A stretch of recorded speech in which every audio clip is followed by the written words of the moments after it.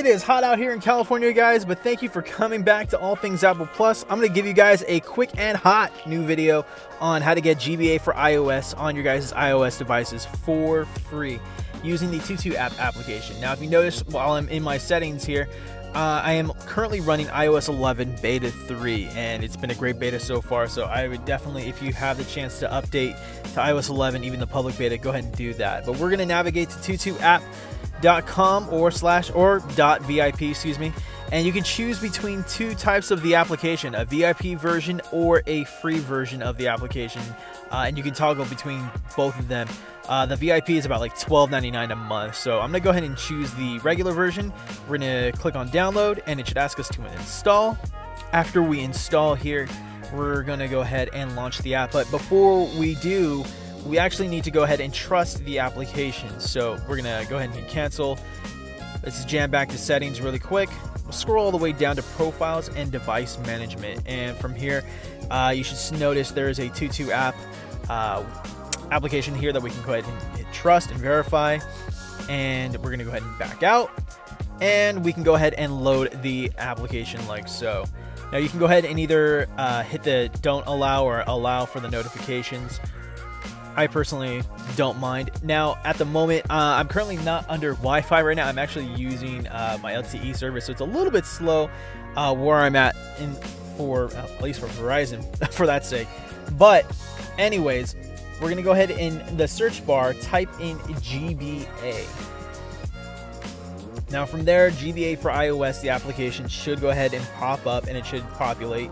We're gonna hit get, and I'm gonna go ahead and hit enable download since I'm not under Wi-Fi currently at the moment. Be under Wi-Fi, it's better that way. I'm gonna go ahead and speed up time. There we go. That was gonna take a little bit too long. So we're at 90 some odd %. I'm gonna go ahead and let that hit, and it should automatically ask us to install. So we're gonna hit the install button. Go ahead and click it one more time if it asks you again, and then we're gonna go ahead and back out from there. Now the Game Boy Advance emulator just downloaded, and just like the Tutu app emulator, we're also gonna need to trust this application. So let's head back to settings, back out from here, and we're gonna go under profiles and device management, and we should notice there's a second one. Click trust, and then we'll hit trust one more time.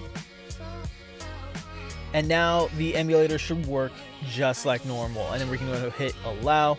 Okay there, and there's a section for us to download games. So let me go ahead and check out, if we type in the search bar under Google GBA ROMs, let's see here, it looks like we can go under, let's check out free ROMs to see if we can download anything.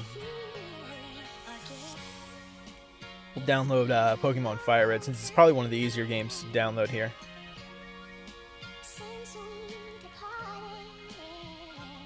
Cool deal. Now it looks like the download is having some issues for free ROMs. Let's go try that one more time.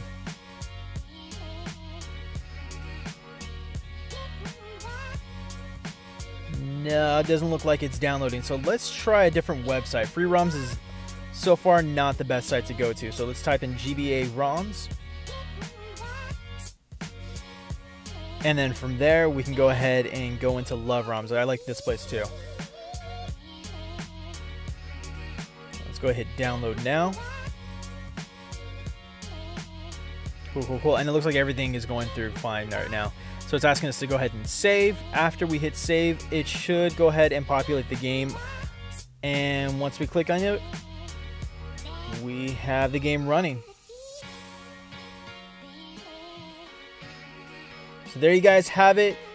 Game Boy Advance games running on your guys' iOS devices using the Tutu app emulator, or application I should say.